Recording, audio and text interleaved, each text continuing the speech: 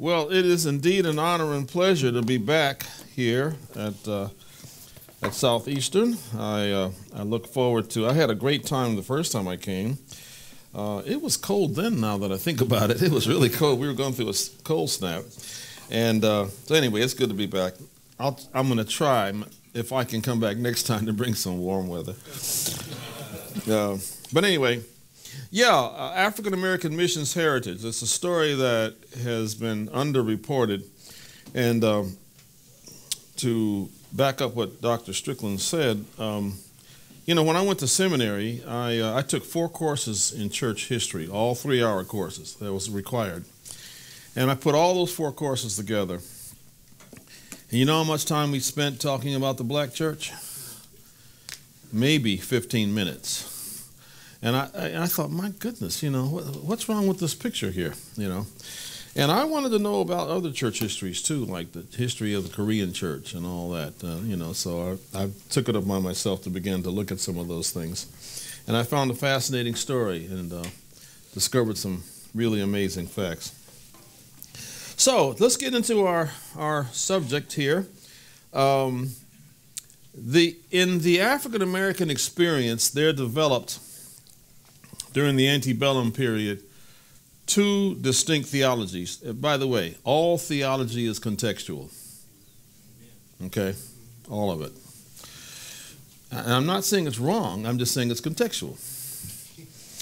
Even the creeds, the Nicene Creed, why did it come? Because there was this controversy about the nature of Christ and all that.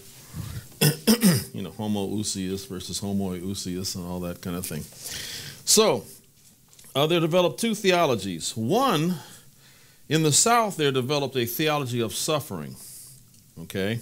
And you can go to, now you're not going to find a 12-volume tome on Southern African American theology, but all you got to do is listen to the oral tradition, and you hear it, You know what I mean by the oral tradition, those of you who are from the, okay, let's see if some of y'all know the oral tradition. Imagine somebody's giving a testimony in a traditional black church, and they stand up and they say, first, who is? Yeah, y'all know the oral tradition. Anyway, so you hear this in the oral tradition.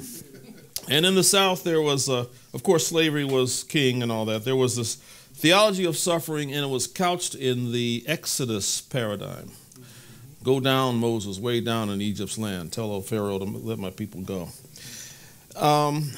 And in the North, in the antebellum North, they developed a theology of empowerment, okay?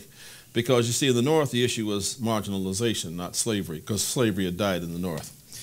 And it dealt with cultural core concerns of dignity, identity, and significance. One of the great questions on the significance piece was the question, why are we here? Why are we here?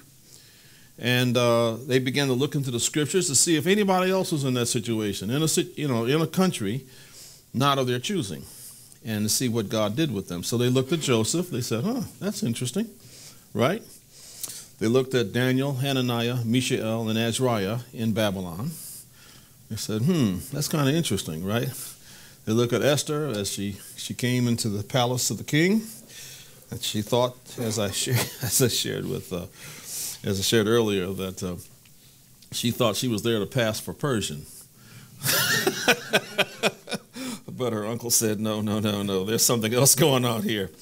Anyway, and so in all 3 of those cases, their presence in those places, not of their choosing, had divine and global significance. So our forefathers said, then us being here must have divine and global significance. And they concluded that we are here so that we might carry the gospel of Jesus Christ to the rest of the African diaspora and beyond. Remember, I said it was a theology couched in the exilic paradigm. So the whole idea of the diaspora was there. And out of that came an incredible missions movement.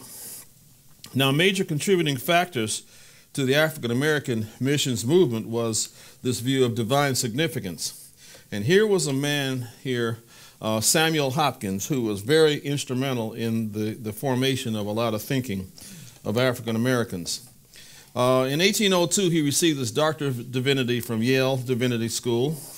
And he went from, now at one time Hopkins was a slaveholder, but he went from that to being an ardent advocate denouncing slavery. He was one of the first congregational ministers to do so, and others followed his lead. And he developed,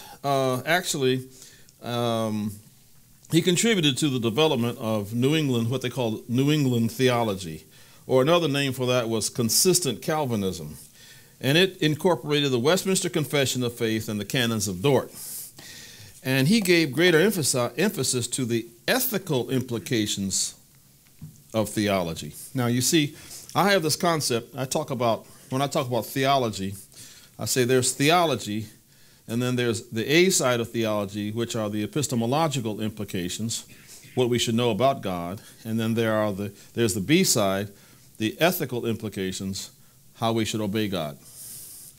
And if we're going to understand African American theology, historic African American theology, it had a greater emphasis on the B side. If you're going to understand historic Western theology, it had a greater emphasis on the A side. You got to have both, actually. So. But on the other hand, when you look at the Bible itself, the A side would be propositions, the B side would be narratives. When you look at the Bible itself, the Bible seems to be more oriented towards the B side. However, I thank the Western brothers and sisters who developed the A side, okay? I love the A side. I get off on that, I love knowing the difference between the ontological trinity and the economic trinity. You know what I'm saying? I love that stuff. But anyway, so he contributed to this New England theology. And so the ethical implications of theology, such as compassion, benevolence, and liberty. I got ahead of myself on my slides here, but here's the A side. Let me show you. If we think of theology, let's imagine that the scope of theology covers the whole screen. I mean, the scope of the Bible, the scope of biblical truth. It covers all of life. Well, the scope of theology is much more limited than that. Okay, it has a smaller frame.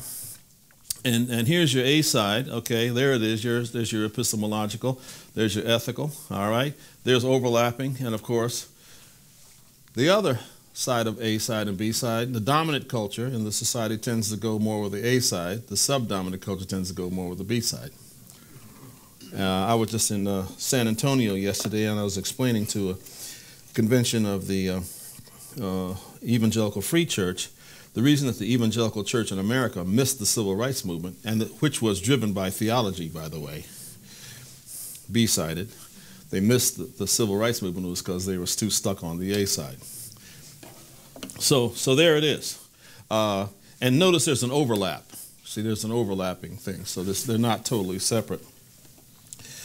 But this theology was the major influence in the Second Great Awakening, and a lot of African Americans came to Christ because of that. And during this period, this B-sided theology became very prominent in throughout the congregational churches in the North. In 1773, Hopkins founded a school in Rhode Island to train blacks for missions. And this school had a major influence on the thinking of black missionaries. Now, Hopkins talked about something called disinterested benevolence. And basically it goes something like this: a willingness to surrender self-interest or even be damned for God's glory. Now, disinterested benevolence then, how did it apply to missions? It applied this way: to be willing to suffer pain and misery in order to save another from suffering pain and misery. Or assisting the nations to come to the knowledge of the truth is to contribute to the alleviation of human suffering. And to promote world missions then was a sign of holiness. The second factor in this whole movement was the concept of kinship compassion. And you see this even throughout the Bible. It was a special kinship relationship that many Northern African Americans felt towards people of African descent, whether they be in the South or in Africa or South America or whatever.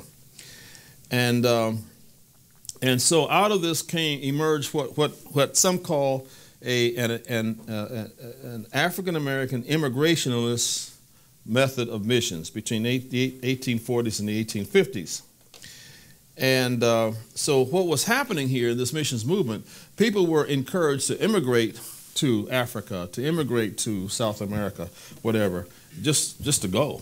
And so we'll see later that whole congregations did this.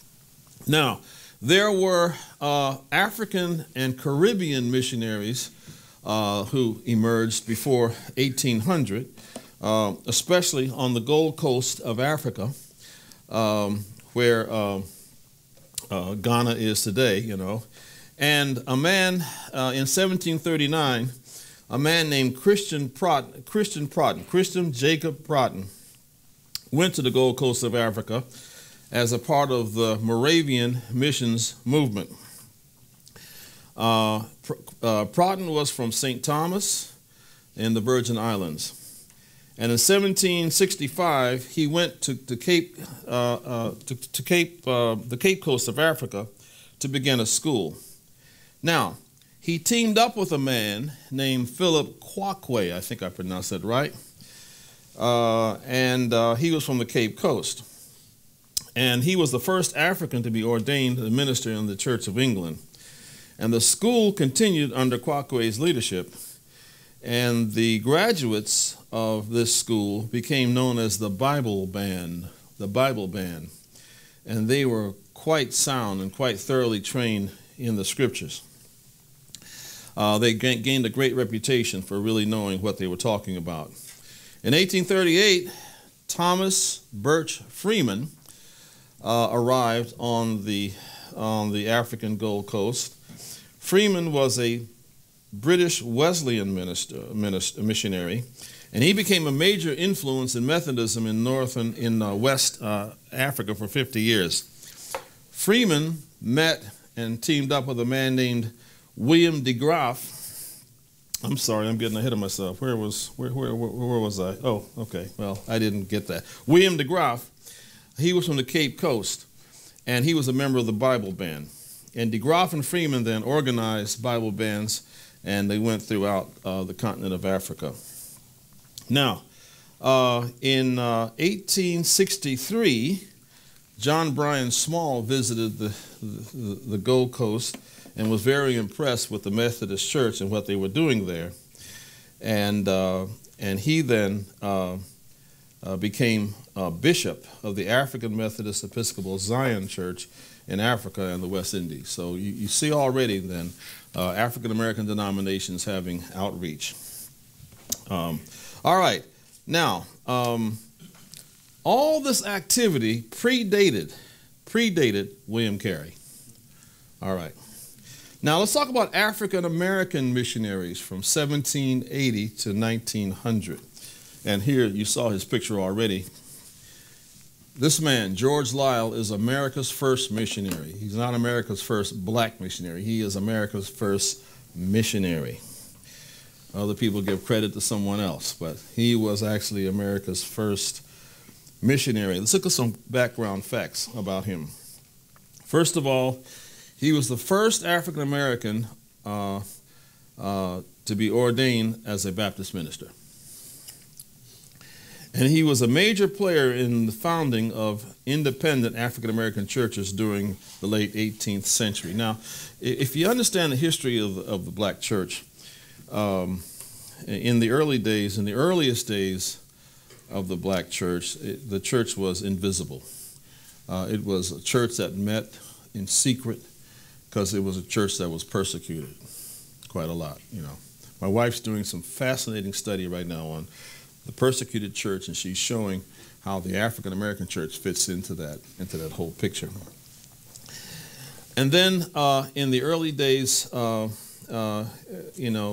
eventually there emerged an underground church, like I said. Then there emerged a what I would call a phase called the plantation phase of the black church, where African Americans were allowed to have congregations in the open, but they had to be under white leadership, white supervision.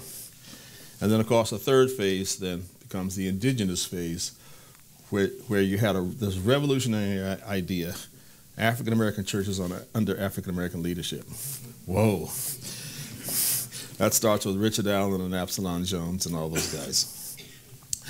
But Lyle, he was instrumental in starting a lot of churches in his area. Now, Lyle was born in 1750 in Virginia, and around 1772 he moved with his master Henry Sharp to Burke County, South Carolina.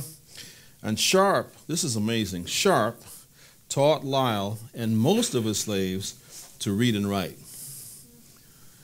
Now, you know, this was in direct violation of the Negro Act of 1740 that forbade slaves from reading and writing in English. But Sharp decided to oppose this. So it's kind of interesting that here you have a master who is kind of working against the system in a sense. He was baptized the following year in 1774. And he was encouraged to preach to the slaves in neighboring plantations. And between 1773 and 1775, he established a Silver Bluff Church located on the South Carolina bank of the Savannah River near Augusta, Georgia.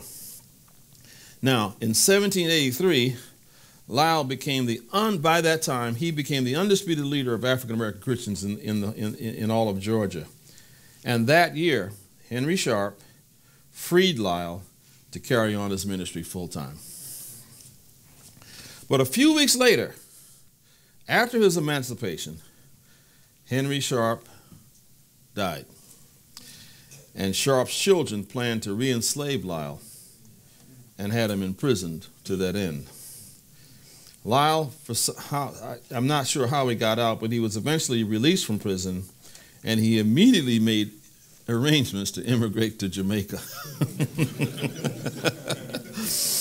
Okay. But before his departure, though, Lyle baptized a man named Andrew Bryan, and Bryan founded the African Baptist Church in Savannah, Georgia, which is the oldest existing African American church in the U.S. Some of you have probably seen, I was down there, took some pictures. It's still there. Lyle's missionary journey to America then predated Judson's missionary journeys to India by 29 years. And when Lyle arrived in Jamaica, he was deeply moved by the deplorable spiritual condition of the enslaved Jamaicans, and as a result, he began to preach the gospel at the various racetracks around. And as a black ex-slave itinerant preacher, he was a novelty, you know. And therefore, he attracted considerable attention. News about his preaching spread widely. And people said that his preaching style was very much similar to that of George Whitefield. In 1784, he organized a Baptist church and experienced tremendous growth. And in less than 8 years, Lyle himself had baptized 500 people. Lyle was also instrumental in planting hundreds of churches throughout the Caribbean. A number of years ago, I was down in Barbados, and I was delivering a lecture about the Islamic challenge in the Caribbean. And people from all over the Caribbean were there. And as a matter of fact, at that time, this is many years ago, I always used to wonder whatever happened to Lyle, you know. He was doing all this, and all of a sudden he disappeared. And so I happened to mention George Lyle, and the whole room erupted. Oh, we know him, we know him, we know him. And it turned out, oh, okay, people all over the Caribbean knew about him because of his activities in church planting and missions work. In 1789, though, he experienced persecution from the colonial officials because his preaching emphasized side B, the ethical implications of theology. And that posed an economic threat to the system of slavery. And he was even imprisoned for a time and charged with sedition. All right. In the 19th century, African Americans, missionaries, began to people of African Americans began to get interested again in going back to Africa. And one of the places where a lot of activity happened was in Sierra Leone. All right, Sierra Leone and Liberia. Now, one of the prominent figures in this phase of the movement was a man named Paul Cuffey. In 1810, he sailed for Sierra Leone and explored the possibility of transferring missionaries in community. He was one of these leaders who said it's good to, transplant whole churches over. He was a black Quaker who owned his own shipping vessel with an all-African-American crew. And he had suggested Sierra Leone as a missions field in 1788. Between 1806 and 1816, 16,000 freed slaves arrived in Sierra Leone. And many of these, not all, but many of these had been recruited as missionaries by Paul Cuffey and a man named Samuel Mills. So as I said before, whole congregations led by their pastors immigrated over. Men like Cato Perkins and William Ash, they were both sea captains and pastors. And Samuel Mills and Ebenezer Burgess went as missionaries to Liberia. And of course, Mills died in Liberia soon thereafter. But as late as 1878, you still had African Americans sailing for Africa, whole congregations. And in this way, thousands of churches were established in Africa during the 1800s. Now, this strategy they used was very similar to the strategy used by the Moravians and the Anabaptists. In 1890, then, hundreds of churches, like I said, were established. And the denominations represented over there were, they included the National Baptist Convention, the AME Church, and the AME Zion Church. And several recognized leaders and theologians developed what I call a transnational black community. And these leaders spoke with authority, and they traveled freely between the United States, Canada, Western Africa, and the West Indies. And these included several northern antebellum African American theologians. And most of them were either Presbyterian or they were Baptist who subscribed to the Philadelphia Confession of Faith of 1742. So let's talk about some of these leaders in the transnational black community. Henry Highland Garnett. Some of y'all might know him. In 1843, as early as 1843, as a matter of fact, if I was to ask you the question, who first said that we want freedom in this society right now by any means necessary, who would you think about? Malcolm X, of course. Malcolm X. Oh yeah, there's this. I'm getting behind on my thing, so just let me catch up. Malcolm X. But Henry Highland Garnett said that 120 years before Malcolm X said it. And Henry Highland Garnett was a born-again Presbyterian minister. And what he did, he challenged the slaves to reject their state of slavery. He said that the divine commandment we are supposed to obey, and if we disobey, we will come under judgment. He says, you as slaves are not supposed to be slaves. You've been called to freedom. And it was a very interesting thing. I think if I remember right, he said this in his address to the National Convention of Colored Citizens in 1843. Henry Highland Garnett. All right, another prominent figure here in this leadership was a man named Nathaniel Paul. And he was pastor of the African Baptist Society in Albany, New York. And he expressed his views in 1827. And the movement, check this out, the movement that he was advocating was known as, anybody want to guess? Pan-Africanism. See, what people don't realize is that Pan-Africanism was originally a Christian concept. It was a term applied to African Americans seeking to develop kinship and relationship between people of African descent. And he said this is what he argued. He said the regeneration of Africa was dependent on biblical teaching. Because, you know, Western Africa especially, had been plundered and destroyed by the slave trade. Now, of course, there was an Eastern African slave trade too, by the way, which was far more brutal. It was an Islamic slave trade. I'm not excusing American slavery, by the way. But he said that African Americans had a, quote, special duty to participate in this regeneration. And the day would come when the sons and daughters of Africa would go back to the land of their fathers and spread the gospel of Christ. All right. Here's a couple of guys that work together. James Theodore Holly and Martin Robinson Delaney.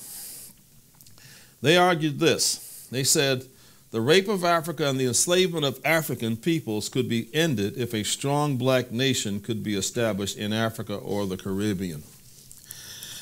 The strong black nation could use its economic, diplomatic, and military powers to rescue African and African peoples from the destructive aims and policies of other nations.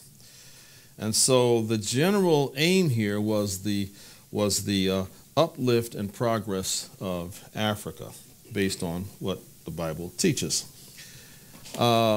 James William Charles Pennington. We just got a book about him just not too long ago. It's a really thick book. In 1841, he led a major effort to coordinate Pan-African missions on a national scale.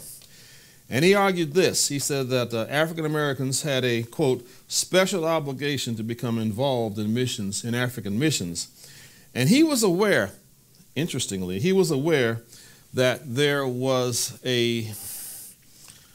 something of a Christian presence out of Europe in Africa that was kind of working in conjunction with some of the colonial activity, but he wanted nothing to do with that. He was totally anti-colonial, and he refused to deal with any of that. But he said, though, he recognized, like Frederick Douglass recognized, that there's a vast gulf between what he called the Christianity of this land and the Christianity of Christ. All right. Reverend A.W. Hanson,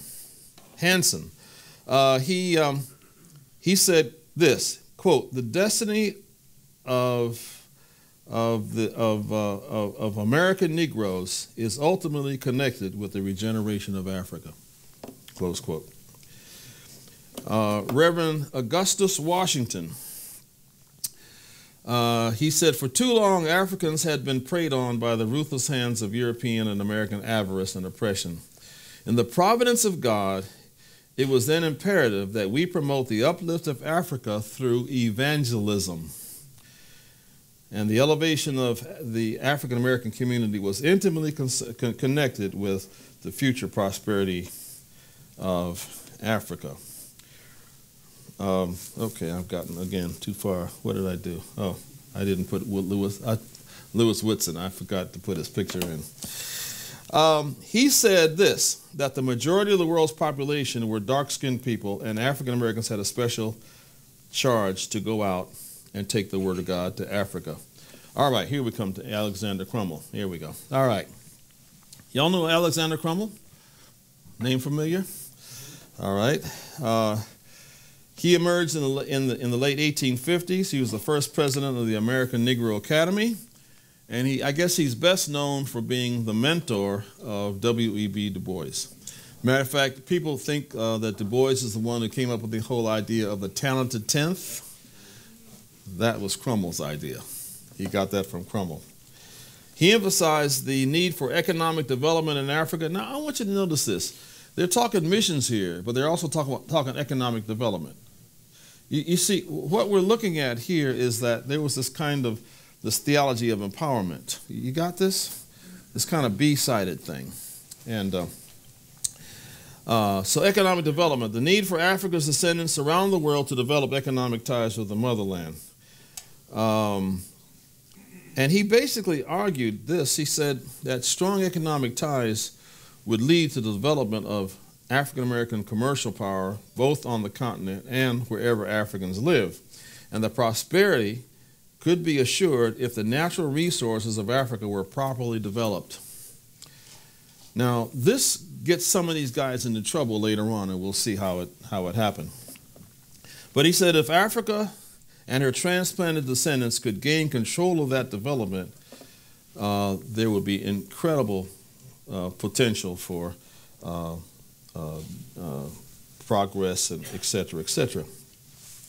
Now, he said the God-given mission of the American Negro was to rescue Africa from ruin, to empower oppressed people of African descent, and, quote, to destroy the power of the devil in his strongholds by ushering in light, knowledge, hope, and Christian faith. Crummell, again, was aware of the presence of Islam in America. He was aware of the fact that Islamic Arabs had enslaved Africans and sold them into slavery in the Muslim world. And he was aware that Arabized African tribes had sold their fellow Africans into American slavery. So he wasn't naive like a whole lot of African Americans in the 20th century, thinking that Islam was the panacea, but it wasn't. That's for my Islamic lecture, which I won't get into at this point. Okay. And Crummell pointed to the AME Church as proof that African Americans were up to the task, because he pointed out that they had established home missions, they had founded a college, and they saw them as a model for what African Americans could do, because he said, hey, look, the AME Church has already established the 14th and 15th Episcopal districts in Western and Southern Africa. I'll never forget this. In 91, I went to Africa for the first time. I went to South Africa, and I was blown away when I saw AME churches there. It was amazing. Now, so putting all that together, the African American missions thrust in Africa was armed with what they called the 3 C's. The 3 C's, all right? Christianity, commerce, and civilization. Now, nobody is perfect here. That 3rd C turned out to be problematic in places like Liberia, because that 3rd C, civilization, was after the order of what they understood civilization to be, which was Western civilization. You got it? So what happened in Liberia in the 2nd generation that came over, matter of fact, my wife she is a descendant of the first president of Liberia, a man named Roberts. I didn't know that I had married royalty. So, as a matter of fact, it's funny. We had a Liberian at our house the other day for dinner. She said, "Do I look familiar?" Because if you see her and you see a picture of President Roberts, there's a strong resemblance. She said, "Yeah, you do look familiar. I can't place you." So she says, "You know who Roberts is?" She says, "Oh yeah." And he had some Liberian money. He pulled it out, and there was his picture right there. She said, "Oh yeah." So what happened in the 2nd generation?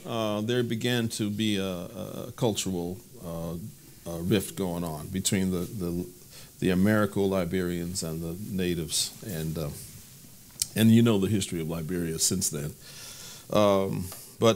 Anyway, yet these were efforts they were trying to do something here. Now, the African mission scene between 1850 and 1900, first of all, we talk about Nigeria. There was a lot of activity. Now, check this out. From 1860 to 1872, 1,237 Brazilians and Cubans, together with 1,533 Sierra Leoneans, migrated to Lagos, Nigeria. That was a huge migration. And this was encouraged by black pastors and missionaries who had gone to Nigeria from Sierra Leone. So a lot of these people were some of these people that I mentioned, part of this transnational black community. And their goal was to expand Christianity in Central Africa. In 1875, Again, this transnational black community, some of these guys that I mentioned, were well established. And now this is an interesting thing. If you study the history of American missions, you will remember some names like the African Inland Mission. Remember that? Or the Sudan Interior Mission. Why is it inland? Why is it interior? It's interesting. See, by the time they got there, the black missionaries had the coastal areas all sewed up. And so they couldn't, they couldn't get they had no place to fit. So they said, well, let's go to the interior. But the problem was they needed somebody to give them entree. And guess who gave them entree? It was the black missionaries who had the coastal areas because they understood the culture, and then they gave these European and American missionaries entree in the interior. That's interesting, isn't it? They could not have succeeded without the help of the black missionaries giving them entree. Now, here's an interesting figure in the history of missions, Samuel Crowther. He and many of his followers dominated the Anglican Church in West Africa prior to 1875. Now, Crowther was a Nigerian by birth, but he was an Anglican bishop out of the Niger Valley. Now, all these things were happening, all this activity, and most of the African American and Afro-Caribbean missionaries in Africa were pretty much oriented towards this theology of empowerment. But that posed a problem with the colonial administrations. Now watch this. Things were okay at first because the colonialists were kind of laid back and they were just trying to do their thing and the missionaries were doing their thing. But the thing that changed the whole picture was the consolidation of colonialism, European colonialism in sub-Saharan Africa. Now what led to this? First, the Industrial Revolution in Europe happened. And with the Industrial Revolution came the increased need for raw materials. And the raw materials in Europe were quickly exhausted. And so they needed to get raw materials from somewhere else. Another thing that contributed to this was the development of the ocean-going steamship. Now, before the sailing ships, they couldn't sail unless the winds were right and et cetera, et cetera. But with the steamship, you can do it like clockwork, all right? The next contributing factor was the opening of the Suez Canal in 1869. Next, the building of railroads in many of the colonies, which made getting into the interior very easy. And then because of that, colonial activity dramatically intensified in sub-Saharan Africa. And when the colonial activity intensified, then guess what? The colonial powers began to dispute among themselves. It was a bad scene. They disputed among themselves about access to the resources. So the British were fighting the French, were fighting the Dutch, were fighting the Germans, etc. It was a bad scene. So in 1884 and 85, German Chancellor Otto von Bismarck calls a meeting called the Conference of Berlin.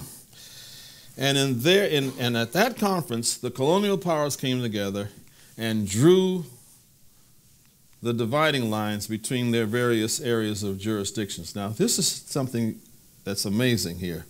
Not one African was present at that meeting. And so these boundaries and borders that were drawn did not take into consideration the people groupings or the tribes or anything else like that. And I think one of the problems that we have in Africa today are artificial borders. The borders are just not right, because they split some tribes and they lump some into stronger tribes, et cetera, et cetera. It was a bad scene. And so that's where they drew those. So you had British East Africa, you had the Belgian Congo, you had, on and on and on. Now, once they were able to do that, to stop fighting among themselves, then they can concentrate on getting down to business by doing colonialism. But guess what? the anti-colonial stance of the African American and Afro-Caribbean missionaries was an obstacle to the commercial interests of the colonial powers. So now, at first they were kind of laid back, but now all of a sudden they're serious about this, and now they got a problem. What are they going to do with all these missionaries who are teaching some other things? So tensions developed between black missionaries and the colonialists, especially between black missionaries and their white-dominated missions, mainline churches. Some missionaries are over there at the, as part of, they were sent there by white mainline denominations. Now, for example, leaders like T.B. Freeman chose to identify more with the indigenous people than with his mission society, because by that time his mission society was becoming very paternalistic. And the indigenous people began to complain, and he said, no, this is not right, So he began to side with them. And eventually this led to a rift between themselves and the societies that sent them. Some of the actions taken by the colonial administrations and these mainline churches, many black missionaries were marginalized. They were undermined and discredited. Sometimes they had their names stricken from the record. Some were just tossed aside in their old age. And this is in spite of their powerful preaching and ministry of the Word of God. And during these years, the established mission boards then decided, because of things like this that were happening, to discontinue trying to work with indigenous leadership. They were not going to allow indigenous people to have anything to do with leadership in churches in their own countries, and they discontinued to work with black leadership. The indigenous people and African Americans and Afro-Caribbeans were now judged to be, quote, not adequate for the job. And therefore, during this period, the work of earlier missionaries was discredited, particularly in the development of the indigenous church. Examples of this was Bishop Carruthers was forced to resign in his old age, and T.B. Freeman was swept aside. Some black missionaries came under persecution, kind of like George Lyle did, The colonial governments imprisoned a number of black missionaries, particularly in the Belgian Congo, Rhodesia, and South Africa. One example that stands out here is Kenneth Shepard. He gave 18 years of service to the Congo Free State, but in the end, he spent his last 8 months in the Belgian prison for supporting the complaints of the Congolese Christians, because of the paternalism. Because this embarrassed the Southern Presbyterian Church, his name was stricken from the records. However, Ken Shepard was still regarded as a significant hero among African Americans and leaders of the transnational black community. As a matter of fact, you see mention of him in the writings of Booker T. Washington and others, that he was still considered a hero among African Americans.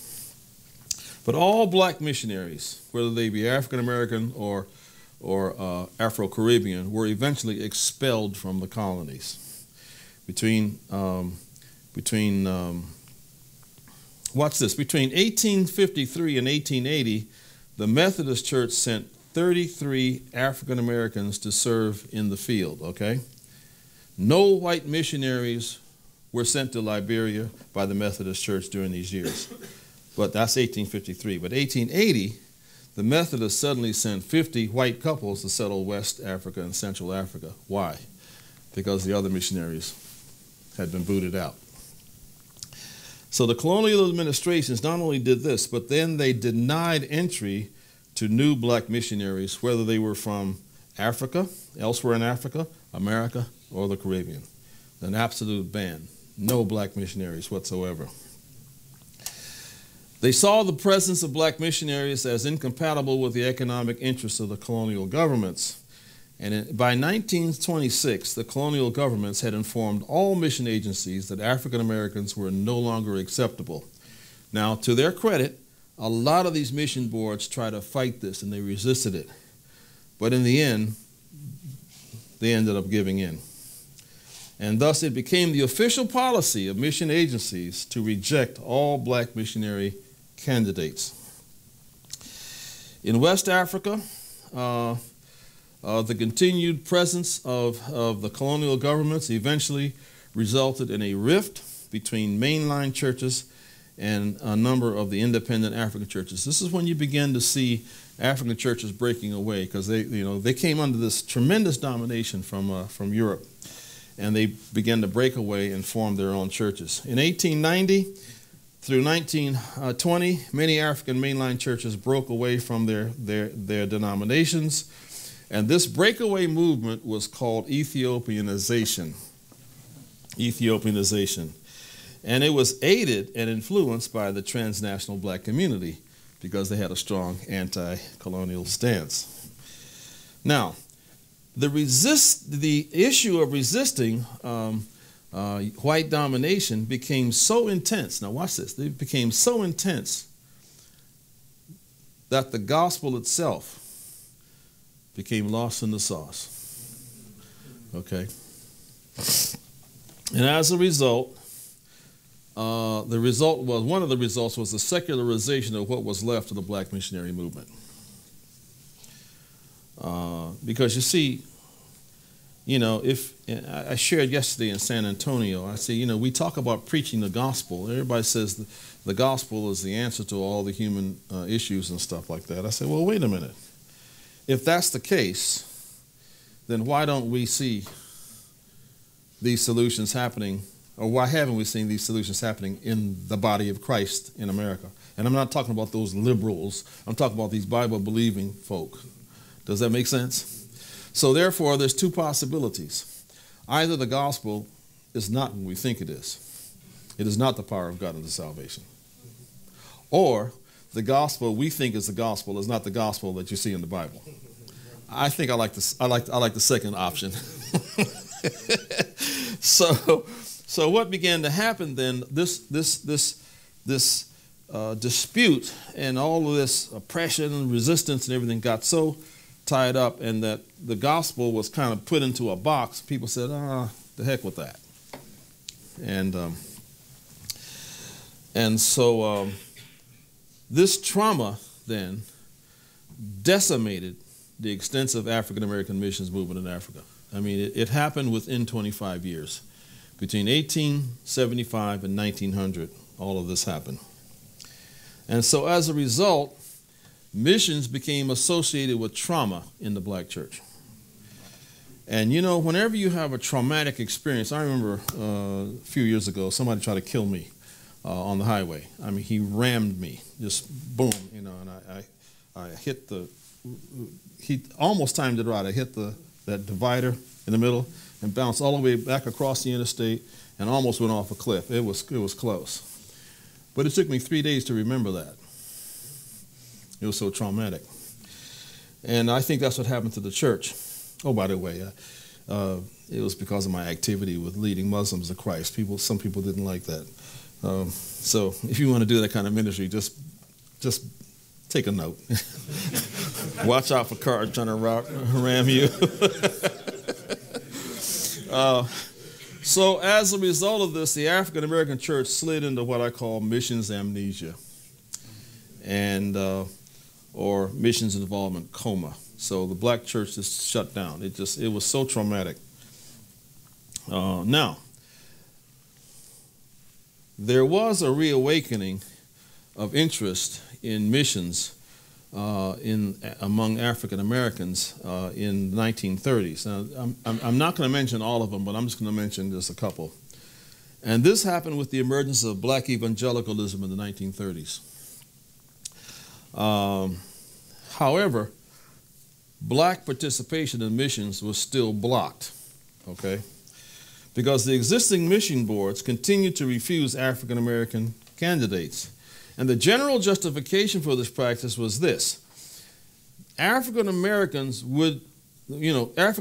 would-be applicants were told this, quote, and I've heard this from actual people who have done this, quote, you would not be accepted by the indigenous people, especially Africans. Okay? So therefore, don't go, because you're not going to be accepted. But the Africans who asked why African Americans were absent were told, quote, African Americans have no interest in missions, especially in Africa. I've actually heard scores of people on both sides tell me this is what they heard. All right. And in response, black evangelical mission boards were established in the 1940s, 50s, and 60s. Now, you got to understand, black evangelicalism, that's a whole other story, how black evangelicalism came about. But it came about because of a couple of things. Some Caribbean missionaries to America decided to reach out to African Americans, and they paid a high price for that. And then they established churches, and one thing led to another, and that's one of the major factors in the development of black evangelicalism. But in response, some of these African American missions, because you see, the black evangelical church came under the tutelage of their white counterparts. And their white counterparts were doing missions and having missions conferences, and they said, let's do that too. But they hit that brick wall. They said, well, what are we going to do? So they began to form some small missions boards. Like in 1947, the Afro-American Missionary Crusade was founded.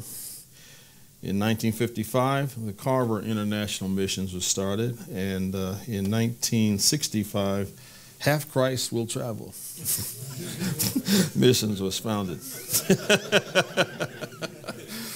And these were small missions boards, but they were really trying to counteract they were trying to do an end run around the discrimination they experienced.